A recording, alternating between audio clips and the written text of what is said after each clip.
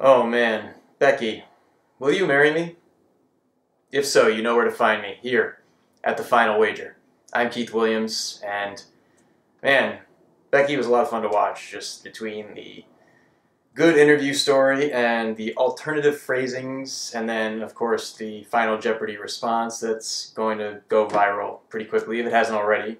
In fact, I knew this was going to happen tonight because Jeopardy spoiled it earlier today. Thanks a lot, Jeopardy. And I have another reason why I knew it was going to happen tonight, but we'll get into that later.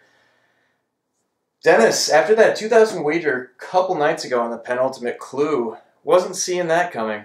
And it turned out to cost him, finishing in the red, heading into final, and Sean and Becky, the only two left. Pretty easy scenario here, and Sean went and maxed his possible winnings out and was successful there, and Becky, of course, had the last laugh. So Dennis, not going to the TOC. Michael Bilo can breathe a little bit more easily tonight. Still 2 weeks left until the qualification period closes, so we'll see if he holds on to that last spot. It's been a fun week. Nice way to wrap it up.